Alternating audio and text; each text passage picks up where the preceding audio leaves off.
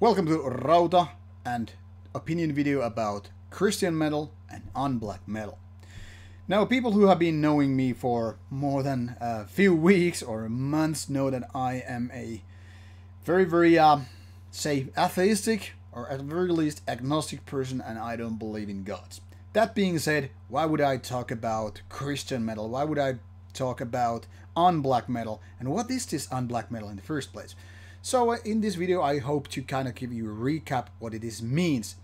And the reason why I'm doing this is that with the recent ancient black metal band or black metal band from Norway, some people pointed out that you cannot really be Christian and you cannot be black metal at the same time. And I fully agree.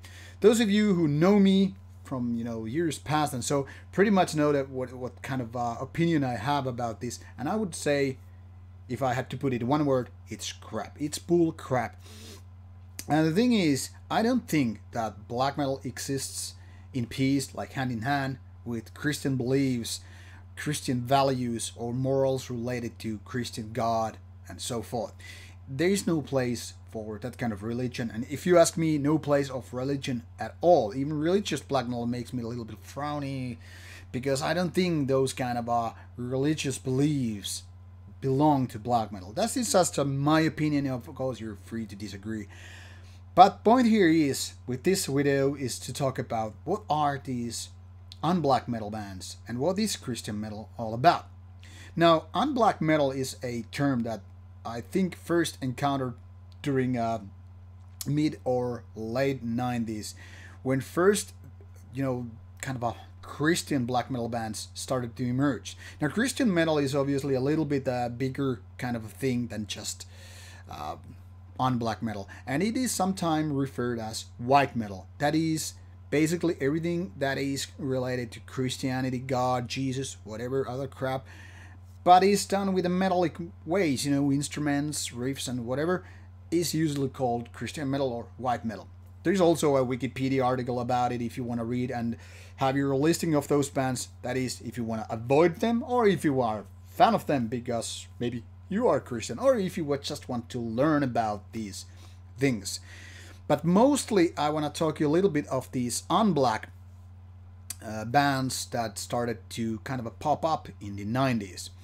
One of the first ones which I got to know of, this was I think late 90s, mid 90s, late 90s, I'm not exactly sure which year, was a band called Horde from Australia.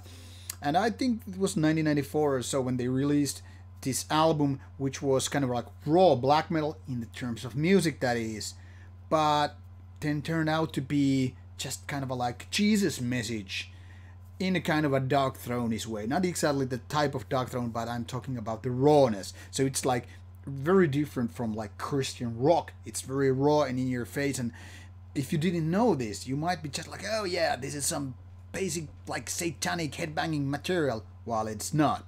It's like about, destroying Satan or, disbanding bands of black metal related to Satan, Lucifer, and whatever. So it's very much like with Christian message, but the kind of appeal that would just kind of like fool you. Now, the thing is, I don't know why. Because if you're a Christian person, why would you even want to dress up like a black metal person? I mean, because they are like the opposite. It's like, hey, I hate Nazis, so I start to wear their clothes and start spreading my anti-Nazi thing. Like, why? Because that really doesn't make any sense, if you know what I mean. Now, obviously, nobody is banned for doing any kind of music. I mean, well, there are places where you just cannot play metal in the first place. Go Middle East or someplace.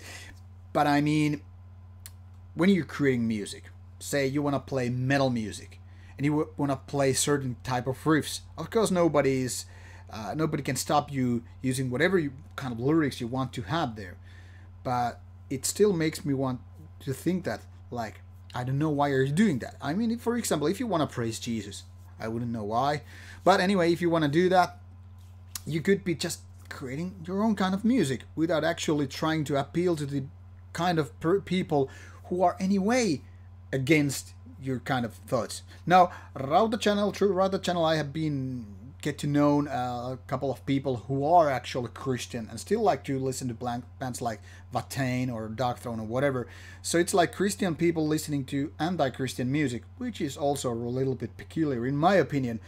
But hey, religious people are not the most sane people in the world. Now, that being said, I am expecting some hate from you, but it's okay. Now, still, these kind of bands are very much there. Bands like Ancestor and the like. I will actually put the link in the description box so you can read more about those bands in case you are, for some reason, interested in. But these kind of bands, these unblack metal bands, are the type of metal bands that sound like black metal bands, but the message is quite different. It's kind of like the opposite. And I don't know if Ancient could be actually put into that particular group. First of all, because Ancient started as just a normal black metal band. That is, it wasn't Christian in the beginning. Now that later on, the main man, Zell, found Jesus and whatnot, we could basically label Ancient as a kind of unblack metal band. So it could have been previously as a black metal band and later on unblack metal band. But still at the same time, it's not like exactly delivering the message of the church or Jesus Christ to the black metal audience, because it would be ridiculous right in the beginning. But anyway, there is still this kind of a subgenre of a subgenre. So basically, Christian metal is more a concept rather than musical style, as much as black metal is always or usually seen as a concept. But since these things just happen to overlap, sometimes you might end up having music that sounds just like black metal in the musical ways, but is exactly the opposite. And I know some people who just don't care. They don't care if lyrics are about Jesus or Satan or Nazis or anti-Nazis or vegans or, I don't know, goddamn CrossFit. But in case you are interested, you should be checking out the lyrics. You should be getting to know these topics, what they are all about. For example, I'm a little bit allergic to religions in general, so I don't find religious metal album very likable, at least when it comes to lyrics. And that applies not only Jesus bands, but also kind of religious black metal bands, which is something that I like. I like your music and I might like your mindset, but I don't relate to these lyrics because they're very, very different from my own mindset, my own worldview and philosophy and whatever. So I'm kind of trying to say that you be trying to find this information, try to figure out what suits you and what is beyond that music that is suitable for your tastes and so forth. But there you have it. This is not very interesting topic, I guess, but just to let you know, there are more than just Ancient doing this style, so don't get fooled about it or buy it, and check your facts before you get misled. Anyway, nothing really to add to this. Enjoy your black metal. Don't so much like the black metal, unblack metal that is. And should you have any questions, opinions, whatever, put them in the comment box below and I'll get back to you. See ya and take care.